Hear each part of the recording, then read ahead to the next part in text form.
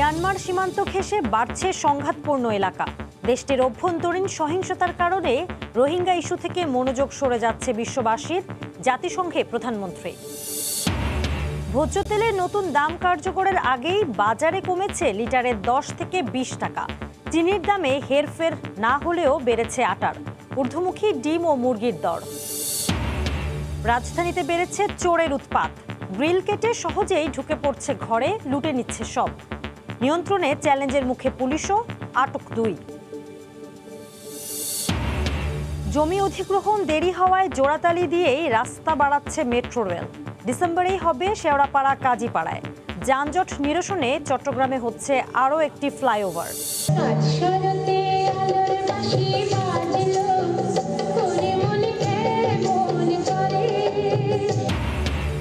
নগরের শরৎ বন্দনা। ঢাকা বিশ্ববিদ্যালয়ে চারুকলায় উৎসবপ্রিয় মানুষের ভিড়। ষড়ঋতু নিয়ে নতুন প্রজন্মকে জানাতেই আয়োজন।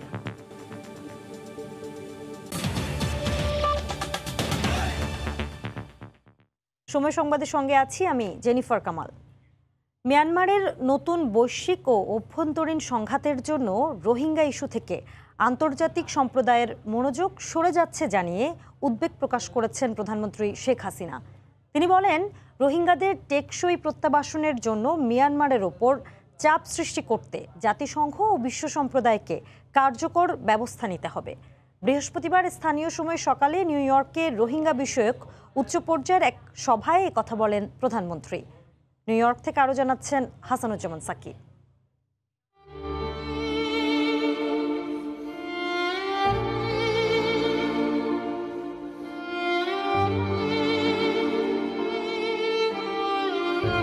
কথা ছিল মিয়ানমার বিতাড়িত এসব নাগরিকদের ফিরিয়ে নেবে তার দেশে, কিন্তু গেল কয়েক বছরে বৈঠকের পর বৈঠক আর সমঝোতা থেকে চুক্তি কোনো প্রতিশ্রুতি রাখেনি মিয়ানমার। একজন রোহিঙ্গাও ফেরত যায়নি তাদের বাসভূমিতে। বৃহস্পতিবার স্থানীয় সময় সকালে লোটে নিউ ইয়র্ক প্যালেসে রোহিঙ্গা সংকট বিষয়ক উচ্চ পর্যায়ের সভায় প্রধানমন্ত্রী শেখ হাসিনা বাস্তুচ্যুত রোহিঙ্গাদের অবর্ণনীয় দুঃখ দুর্দশার ভিডিও চিত্র যখন দেখানো হচ্ছিল বড় পর্দায়, তা দেখে নিজের আবেগ ধরে রাখতে পারেননি সরকার প্রধান। এক পর্যায়ে কেঁদে ফেলেন তিনি। প্রধানমন্ত্রীর চোখের পানি মুছছেন এমন একটি স্থির ছবি সামাজিক যোগাযোগ মাধ্যমে ছড়িয়ে পড়ে। মুহূর্তেই ভাইরাল সেই ছবি। রোহিঙ্গা সংকট ঘনীভূত হওয়ার পরও বিশ্ব সম্প্রদায়ের নীরবতায় হতাশা ব্যক্ত করেন Sheikh Hasina. Bangladesh is against any form of impunity from justice and will support any initiative to ensure justice. Bangladesh looks forward to their stronger role to ensure sustainable repatriation of Rohingyas to their homeland. মিয়ানমারের অভ্যন্তরীণ কিছু ইস্যুর কারণে বিশ্ব সম্প্রদায়ের নজর থেকে রোহিঙ্গাদের অমানবিক কষ্টের জীবনের ইস্যুটি দূরে সরে যাচ্ছে বলেও উদ্বেগ প্রকাশ করেন প্রধানমন্ত্রী। To create pressure on Myanmar to stop the continued repression of ethnic and religious minorities. To strongly ask for Myanmar's adherence to its commitments. বর্তমান সংকটের উৎপত্তি মিয়ানমারে এবং এর সমাধানও সেখানেই রয়েছে বলেও বাংলাদেশের অবস্থান পুনর্ব্যক্ত করেন প্রধানমন্ত্রী। বৃহস্পতিবার উচ্চ পর্যায়ের বৈঠকেও রোহিঙ্গাদের স্বদেশে ফিরিয়ে নিতে মিয়ানমারের উপরে চাপ প্রয়োগে বিশ্ব নেতাদের প্রতি আবারও আহ্বান জানিয়েছেন সরকার প্রধান। এই বৈঠকে সৌদি আরব, তুরস্কের পররাষ্ট্রমন্ত্রী এবং জাতিসংঘের শরণার্থী বিষয়ক ঊর্ধ্বতন কর্মকর্তারা উপস্থিত ছিলেন। হাসানুজ্জামান সাকি, সময় সংবাদ, লোটে new York palace, Manhattan, new York. এদিকে বাংলাদেশের সীমান্ত ঘেঁষে মিয়ানমারের অভ্যন্তরে দিন দিন সংঘাতপূর্ণ এলাকার সংখ্যা বাড়ছে। বন্ধ হচ্ছে না গুলি ও গোলাবর্ষণ। সীমান্তে একদিকে উৎকণ্ঠা বেড়েছে, অন্যদিকে তেমনই আতঙ্কে ক্ষেত খামারের কার্যক্রমও প্রায় বন্ধ। এতে এলাকার মানুষ এখন চরম আর্থিক সংকটে পড়েছেন। উখিয়ার পালংখালী সীমান্ত ঘুরে এসে বিস্তারিত জানাচ্ছেন সুজাউদ্দিন রুবেল, ক্যামেরায় ছিলেন মোহাম্মদ ফরাজ। উখিয়ার পালংখালী সীমান্তের আঞ্জুমানপাড়া, পূর্ব ফাঁড়ির বিল ও পটতলী সীমান্ত ঘেঁষে রয়েছে হাজার হাজার একর চাষাবাদের জমি। আছে 15টির মতো মৎস্য ঘেট। এসবের পাশে বয়ে গেছে পালংখালী খাল, চারদিকে সবুজের সমারোহ। চাষাবাদ, মৎস্যগের ও খালে মাছ ও কাঁকড়া শিকার করে জীবিকা নির্বাহ করে 10,000-এর বেশি মানুষ। কিন্তু সীমান্ত উত্তেজনার রেশ এখন এসব এলাকায়। সীমান্তের ওপারে গোলাগুলি ও মর্টারের গোলার বিকট শব্দ ভেসে আসে প্রতিনিয়ত। পর্যটক থাকতে পারি নাই, যেরকম বোমা মারা শুরু করতেছে। মাঝখানে শ্বাস করে যে চাষার মধ্যে ধরো যায় আত্মাই এতলাই কি হয়েছে সমস্যা। গোলাগুলি লাগলে কি আর তো বই লাগে জানুয়ারির। আতঙ্কে গেল 3 দিন ধরে জীবিকার একমাত্র উৎস চাষাবাদ, মৎস্যগের ও খালে যেতে পারছেন না এলাকার কৃষক, দিনমজুর ও জেলেরা। যারা মারে তো আর এটা সাইড দেখি রিনলারি হন্নত মারে তো কোনো চোখও নদী খাইলে মাঝে দিন বেশি। আমরা তো এখানে যাইতাম, এখন যেতে পারতেছি না। গোলাগুলি আছে, বই আতঙ্ক হয়ে আছি আমরা। তত্তর করে ঘর বাড়ি কাঁপতেছে, আর এরকম শিশুগুলো মানে বয়ে চিৎকার করতেছে। স্থানীয় জনপ্রতিনিধি জানালেন, মিয়ানমারের আগ্রাসী আচরণে সীমান্ত এলাকার মানুষ এখন চরম আর্থিক সংকটেও পড়েছে। এখন ধান চাষের মৌসুম, আপনার সার প্রয়োগ করতে হয়, তারপরে আগাছা পরিষ্কার করতে হয়, এবং আমাদের এখানকার অধিকাংশ মানুষের জীবিকা নির্বাহ করে নাব নদীতে মাছ ধরে। তো সার্বিক পরিস্থিতি বিবেচনা করতে গেলে এখানকার মানুষ খুবই অর্থনৈতিক সংকটে আছে। সীমান্ত এলাকার লোকজনকে সরিয়ে নিতে উখিয়ায় 100 পরিবারের তালিকা ও জায়গা চিহ্নিত করা হলেও এখনও শুরু হয়নি সেই প্রক্রিয়া। সুজাউদ্দিন রুবেল, সময় সংবাদ, কক্সবাজার। জমি অধিগ্রহণ শেষ না হলেও শেওড়াপাড়া কাজীপাড়া স্টেশনে স্বাচ্ছন্দ্যে ওঠানামার জন্য প্রশস্ত রাস্তা ডিসেম্বরের আগেই নিশ্চিত করা হবে বলে জানিয়েছে মেট্রো রেল কর্তৃপক্ষ। তারা বলছেন, যেহেতু জমি অধিগ্রহণের প্রক্রিয়ায় একটু দেরি হচ্ছে, তাই আপাতত আগের জায়গাতেই ফুটপাতের সঙ্গে ড্রেনের ওপর স্ল্যাব বসিয়ে পথ প্রশস্ত করা হচ্ছে। রাশেদ লিমনের রিপোর্ট। আপাতত সীমানা এই লাল দাগ, জটিলতা কাটেনি এখনো, তাই চলছে স্বল্পমেয়াদী সমাধান খোঁজার চেষ্টা। মেট্রো রেলের শেওড়াপাড়া কাজীপাড়া স্টেশনের ওঠানামার জায়গা নিয়ে সমস্যা তো নতুন নয়। এরই মধ্যে স্থায়ী সমাধান হিসেবে দুই পাশের বেশ কিছু জমি অধিগ্রহণের কাজ প্রক্রিয়াধীন। তবে সেই প্রক্রিয়া শেষ হতে লাগবে আরও কিছু সময়। এদিকে কড়া নাড়ছে উদ্বোধনের দিনক্ষণ, তাই তো আপাতত চলছে বিকল্প পথ তৈরির কাজ। আগের ফুটপাতের সঙ্গে ড্রেনের উপর স্ল্যাব বসিয়ে প্রশস্ত হবে পথ। কাজীপাড়া এবং শেওড়াপাড়া দুটো স্টেশনে যে আমাদের জায়গা এখন পর্যন্ত এক্সিস্টিং যে জায়গাটা আছে, সেই জায়গার মধ্যেই নতুন করে ড্রেন নির্মাণ করছি। এই ড্রেনের উপরে স্ল্যাব দিয়ে তার উপরেই আমরা ফুটপাথগুলো প্রশস্ত করে নির্মাণ করে দিচ্ছি। যেই জায়গাটুকু ইতিমধ্যে বিদ্যমান রয়েছে, পূর্ণাঙ্গ আমাদের 3 মিটার প্রশস্ত ফুটপাথ হয়তো থাকবে না, কিন্তু জনগণের মুভমেন্ট করার জন্য অসুবিধা হবে না, সেইভাবেই আমরা তৈরি করে দিচ্ছি। কর্তৃপক্ষ বলছে, এই 2 স্টেশন বাদে বাকি 7টি স্টেশন এখন পুরোপুরি তৈরি। প্রতিটি স্টেশনেরই লিফট, সিঁড়ি কিংবা চলন্ত সিঁড়ির জন্য রয়েছে ওঠানামার পর্যাপ্ত জায়গা। আর এই অংশের জমি বুঝে পেলে তখন আর বেগ পেতে হবে না। আরও প্রশস্ত করবার জন্য আমরা প্রাইভেট ল্যান্ডকে অ্যাকুইজিশনের প্রস্তাব দিয়েছি। তো সেই প্রস্তাবটা ইতিমধ্যে ডিসি অফিসে তারা কার্যক্রম করেছেন, অনেক দূর এগিয়েছেন। কিছু নোটিশ সংশ্লিষ্ট জমির মালিকগণ পেয়েছেন, তারা তাদের কার্যক্রম চালিয়ে নিচ্ছেন। শুধু কাজীপাড়া শেওড়াপাড়ায় আমরা এই ধরনের সমস্যা ভুগছি, অন্য জায়গায় আমাদের এই ধরনের কোনো সমস্যা নেই। এদিকে কেবল এই জায়গাতেই সড়কেও এখনো শেষ হয়নি ভোগান্তি। আইনি জটিলতা কাটিয়ে শেওড়াপাড়ার এই জায়গার মূল সড়কের কাজও শুরু করেছে ডিএনসিসি। সেক্ষেত্রে কর্তৃপক্ষ বলছে, কাজ শেষ হতে খুব বেশি সময় লাগবে না। আর তাই যদি হয় তাহলে কেবল উপরেই নয়, ডিসেম্বরের আগেই নিচের রাস্তাও স্বস্তির যোগান দিবে নগরবাসীর। রাশেদ লিমন, ঢাকা। যানজট নিরসনে বন্দরনগরী চট্টগ্রামে হচ্ছে আরও একটি ফ্লাইওভার। শহরমুখী চাপ কমানো এবং মেরিন ড্রাইভের বিকল্প হিসেবে শাহ আমানত সেতু থেকে বারিক বিল্ডিং পর্যন্ত 2.7 কিলোমিটার দীর্ঘ ফ্লাইওভারটি করছে সিডিএ। তড়িঘড়ি না করে বিভিন্ন সংস্থার সঙ্গে সমন্বয় করার পরামর্শ নগর পরিকল্পনাবিদদের। নুরজামাল আতিকের ক্যামেরায় বিস্তারিত জানাচ্ছেন শফিকুল আলম। অনেকটা উন্নত বিশ্বের আদলে নির্মিত একের পর এক ফ্লাইওভার পাল্টে দিচ্ছে বন্দরনগরী চট্টগ্রামের যোগাযোগ ব্যবস্থা। প্রথম দিকে যানজট নিরসন সহ নানা সুবিধা নিয়ে সমালোচনা থাকলেও চালুর পর সুফল মিলছে নগরবাসীর। কালুঘাট থেকে শাহ আমানত সেতুর পূর্বাংশ পর্যন্ত হচ্ছে মেরিন ড্রাইভ, কিন্তু সেতুর পশ্চিমাংশে নানা স্থাপনার কারণে হতে পারছে না মেরিন ড্রাইভ। তাই সেখানে উপর দিয়ে এবার ফ্লাইওভার নির্মাণের সিদ্ধান্ত নিয়েছে সিডিএ। আগের ফ্লাইওভারের সুবিধা কাজে লাগিয়ে এবার শাহ আমানত সেতুর পশ্চিম অংশ থেকে কর্ণফুলীর পাড় ঘেঁষে ফিরিঙ্গি বাজার হয়ে বারেক বিল্ডিং পর্যন্ত নির্মিত হচ্ছে আরেকটি ফ্লাইওভার। দক্ষিণ চট্টগ্রাম থেকে শহরমুখী মানুষের চাপ কমাতে প্রধানমন্ত্রীর নির্দেশে মেরিন ড্রাইভের বিকল্প হিসেবে 2.7 কিলোমিটারের এই উড়াল সড়কটি করার পরিকল্পনা করছে সিডিএ। সংশ্লিষ্ট সংস্থার সাথে আলোচনা করেই দ্রুত ডিপিপি তৈরি করে পাঠানো হবে মন্ত্রণালয়ে। যেহেতু নিচে জেটি আছে, বন্দরের জায়গাগুলো আমরা পাবো না, আমরা ফ্লাইওভার করে আমরা ওই ইয়ের সাথে আমাদের রেলওয়ে এক্সপ্রেসের সাথে আমরা কানেক্টিং করে দিব। ফ্লাইওভারের সুফল পেতে হলে তড়িঘড়ি না করে ভবিষ্যৎ পরিকল্পনা করেই এগুনোর পরামর্শ নগর পরিকল্পনাবিদের। কনসালটেন্ট নিয়োগ দেওয়া হোক এবং সুষ্ঠু একটা পরিকল্পনার মাধ্যমে বাস্তবায়ন করা হোক। চট্টগ্রাম নগরীর মাস্টার প্ল্যানে শহরের চারিদিকে মেরিন ড্রাইভ হওয়ার কথা, কিন্তু বন্দরের জেটি সহ সরকারি বেসরকারি নানা স্থাপনার বাঁধার কারণে এই অংশে করা যাচ্ছিল না। এবার বন্দরের সম্মতিতেই স্থাপনার উপরেই হচ্ছে উড়াল সড়ক। তবে বিশ্বমন্দার এই সময়ে ব্যয়বহুল ফ্লাইওভার না করে সড়ক করার পরামর্শ মাস্টার প্ল্যানারের। এটি উচ্চ ব্যয়ের ফ্লাইওভার না করে যদি সমতল দিয়ে টানা যায় তাহলে সবচেয়ে উত্তম। ফ্লাইওভারটি বারেক বিল্ডিং মোড়ে এলিভেটেড এক্সপ্রেসওয়ের সাথে যুক্ত হয়ে ওঠানামার জন্য হবে একটি র্যাম্প, মাঝখানে আরেকটি র্যাম্প হবে সদরঘাটে।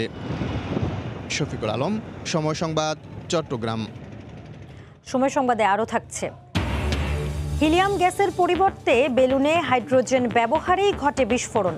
পুলিশ সহ দগ্ধ কৌতুক অভিনেতা রনি এখনও হাসপাতালে। গাজীপুরে গ্রেফতার 3। যুক্তরাষ্ট্রের ব্যবসায়ীদের বাংলাদেশে বিনিয়োগের আহ্বান জানিয়েছেন প্রধানমন্ত্রী শেখ হাসিনা। নিউ ইয়র্কে ব্যবসায়ীদের সঙ্গে বৈঠকে তিনি বলেন, বিভিন্ন খাতে সম্ভাবনা এবং উদার বিনিয়োগ নীতির সুযোগ নিতে পারেন মার্কিন ব্যবসায়ীরা। বৈঠকে কোভিডের ভ্যাকসিন তৈরিতেও মার্কিন বিনিয়োগ প্রত্যাশা করেন প্রধানমন্ত্রী। এর আগে অ্যান্টিমাইক্রোবিয়াল রেজিস্ট্যান্স বিষয়ে এক সভায় অংশ নেন সরকার প্রধান। পরে সন্ধ্যায় নিউ ইয়র্কে হিন্দু বৌদ্ধ খ্রিস্টান ঐক্য পরিষদ ও যুক্তরাষ্ট্র আওয়ামী লীগের নেতা কর্মীদের সঙ্গে সাক্ষাৎ করেন প্রধানমন্ত্রী। নিউ ইয়র্ক থেকে হাসানুজ্জামান সাকির আরও একটি রিপোর্ট। যুক্তরাষ্ট্র সফরের তৃতীয় দিন বৃহস্পতিবারও ব্যস্ত সময় পার করেছেন প্রধানমন্ত্রী শেখ হাসিনা। আগের দিনের মতো এদিনও 9টি ইভেন্টে অংশ নেন সরকার প্রধান। সকালে নিউ ইয়র্কের লেক্সিংটন হোটেলে অ্যান্টি মাইক্রোবিয়াল রেজিস্ট্যান্স শীর্ষক পাতোয়ার সভায় যোগ দেন প্রধানমন্ত্রী। অতিরিক্ত অ্যান্টিবায়োটিক ব্যবহারে স্বাস্থ্যগত বিপর্যয় ও মৃত্যু ঠেকাতে বিশ্ব সম্প্রদায়ের রাজনৈতিক সদিচ্ছার উপর জোর দেন সরকার প্রধান। অতিরিক্ত অ্যান্টিবায়োটিকের প্রয়োগের ফলে দেশে দেশে সচেতনতা বাড়ানোর উপরও গুরুত্ব আরোপ করেন তিনি। There is no alternative to creating a mass awareness about AMR. I again mention it that the mass awareness, this is very, very important for every people, every corner. দুপুরে আমেরিকান বিজনেস কাউন্সিলের নেতৃবৃন্দের সঙ্গে মধ্যাহ্নভোজ সভায় অংশ নেন প্রধানমন্ত্রী শেখ হাসিনা। মার্কিন বিনিয়োগকারীদের বাংলাদেশে নবায়নযোগ্য জ্বালানি, জাহাজ নির্মাণ, অটোমোবাইল এবং ফার্মাসিউটিক্যাল সহ বিভিন্ন খাতে বিনিয়োগের আহ্বান জানান। বাংলাদেশে তাদের জন্য একটি বিশেষ অর্থনৈতিক অঞ্চল প্রদানেরও প্রস্তাব দেন। Bangladesh would be too happy to offer a dedicated special economic zone solely for US investments. Any country want a separate a piece of land or special economic zone, we have all over Bangladesh, so you can get it. I would like to welcome you all to be a part of Bangladesh's progress and prosperity. বাংলাদেশের বিভিন্ন স্থানে 100টি বিশেষ অর্থনৈতিক অঞ্চল এবং বেশ কয়েকটি hi tech park স্থাপন করা হয়েছে উল্লেখ করে প্রধানমন্ত্রী বলেন, দেশে 6 লাখেরও বেশি ফ্রিল্যান্সিং আইটি পেশাদার রয়েছে, ফলে বাংলাদেশ আইটি বিনিয়োগের জন্য সঠিক স্থান। পরে স্থানীয় সময় সন্ধ্যায় হিন্দু বৌদ্ধ খ্রিস্টান ঐক্য পরিষদের নেতাদের সঙ্গে 1.5 ঘন্টারও বেশি সময় বৈঠক করেন প্রধানমন্ত্রী। যুক্তরাষ্ট্র Awami League, new York state ও মহানগর আওয়ামী লীগের কর্মীরা, নেতারা এ সময় উপস্থিত ছিলেন। আসছে দুর্গাপূজা নির্বিঘ্ন করতে দেশব্যাপী নিরাপত্তা ব্যবস্থা জোরদারের কথাও জানান প্রধানমন্ত্রী। হাসানুজ্জামান সাকি, সময় সংবাদ, নিউ ইয়র্ক। ভোজ্য তেলের নতুন দাম কার্যকরের আগেই বাজারে কমেছে লিটারে 10 থেকে 20 টাকা। চিনির দামে হেরফের না হলেও বেড়েছে আটার, তবে ঊর্ধ্বমুখী ডিম ও মুরগির দর। ভোজ্য তেল পাম অয়েলের দাম লিটারে 12 টাকা কমিয়ে বৃহস্পতিবার বিকেলে 133 টাকা নির্ধারণ করেছে সরকার, যা কার্যকর হওয়ার কথা আগামী রোববার থেকে। শুক্রবার সকালে রাজধানীর কারওয়ান বাজারের বিক্রেতারা জানালেন প্রতি লিটার পাম অয়েল বিক্রি হচ্ছে 125 টাকায়। একইভাবে খোলা সয়াবিনের বর্তমান বেঁধে দেওয়া দাম 175 টাকা হলেও বাজারে বিক্রি হচ্ছে 165 টাকায়। সয়াবিনটার দাম বোধ হয় সরকারি রেট 175 টাকা, তো আমরা ওইটা এখন বিক্রি করতেছি 165 টাকা লিটার। পাম অয়েল তেল 140 টাকা কেজি কিনলাম। বাড়লে সাথে সাথে বাড়া, গায়ের রেট দেখে না, আর আসলে কমলে এই জিনিসটা তারা কেউ বলে না যে কমছে। তবে প্যাকেটজাত চিনি বিক্রি হচ্ছে আগের দাম 195 টাকা কেজি দরে। খোলা আটার দাম বেড়েছে কেজিতে 2 টাকা।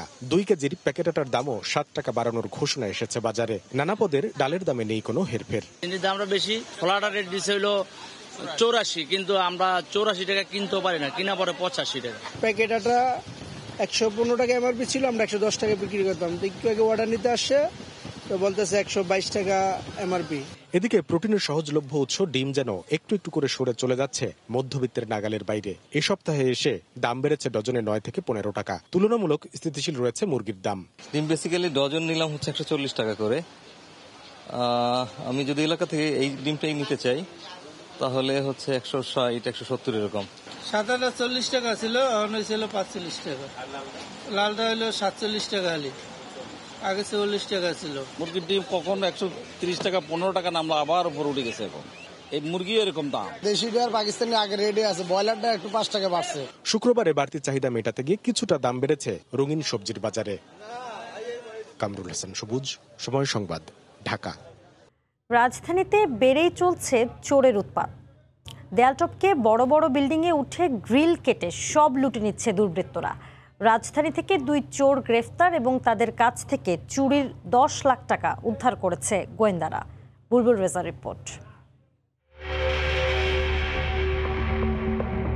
11 সেপ্টেম্বর রাত 2:30টা রাজধানীর এলিফ্যান্ট রোডের একটি বাসায় দেয়াল টপকে ভেতরে প্রবেশ করে এক চোর। বারান্দার গ্রিল বেয়ে উঠে যায় 3 তলায়। দরজা খোলা পেয়ে ভেতরে ঢুকে আলমারি থেকে 10 লাখ টাকা চুরি করে পালিয়ে যায়। রুমটা ভাঙচুর করে কিছু না পেয়ে ওরা আমাদের আরেকটা প্রেয়ার রুম আছে, প্রেয়ার রুমটাতে ওরা অ্যাক্সেস নেয়, নিয়ে ওই রুমে লাকিলি ওদের লাকে ওরা পেয়ে যায় কিছু টাকা। এ সংক্রান্ত মামলাটি তদন্ত করতে গিয়ে গোয়েন্দা পুলিশ চোর শনাক্ত করতে সক্ষম হয়। তার নাম জিসান। সহযোগী রনিকে নিয়ে সে রাতে এলিফ্যান্ট রোডের বাসায় চুরি করেছিল সে। দুজনকে গ্রেফতারের পাশাপাশি তাদের কাছ থেকে উদ্ধার করা হয়েছে চুরির 10 লাখ টাকা। এই দুজনের মধ্যে জিসান পেশাদার চোর। রনি রাইড শেয়ার করলেও জিসানের সঙ্গে চুরি করতেও বের হয়। ফাঁকা রুম দেখলে যদি ঢোকার ওয়ে থাকে ঢুকলে জিনিসপত্র পাইলে নিয়ে আসে। ডিএমপির তথ্য বলছে রাজধানীর বিভিন্ন এলাকায় বাসাবাড়িতে জুন মাসে চুরির ঘটনা ঘটেছে 27টি, জুলাই মাসে চুরির সংখ্যা 70টি। এই 2 মাসে বিভিন্ন সড়ক ও দোকানে চুরির ঘটনা ঘটেছে প্রায় 300টি। পুলিশ বলছে রাজধানীতে চুরি ঠেকানো অনেকটাই চ্যালেঞ্জিং। চোরদেরকে ধরা আমাদের জন্য এখন অনেক টাফ, এই কারণে যে আমরা অনেকটাই প্রযুক্তিগত বিষয় নিয়ে কাজ করি। চোরেরা সচেতনভাবে এই প্রযুক্তির জিনিসগুলোকে রেখে দেয়, ব্যবহার করে না। সম্প্রতি চুরির ঘটনা তদন্তে গতি বাড়ানোর পাশাপাশি চোর ধরতে বিশেষ নির্দেশনা রয়েছে ডিএমপির পক্ষ থেকে। বুলবুল রেজা, সময় সংবাদ, ঢাকা। সময় সংবাদ। ভারতের উত্তরপ্রদেশে একটানা প্রবল বৃষ্টিতে আকস্মিক বন্যায় 13 জনের মৃত্যু হয়েছে, আহত হয়েছেন আরও 11 জন।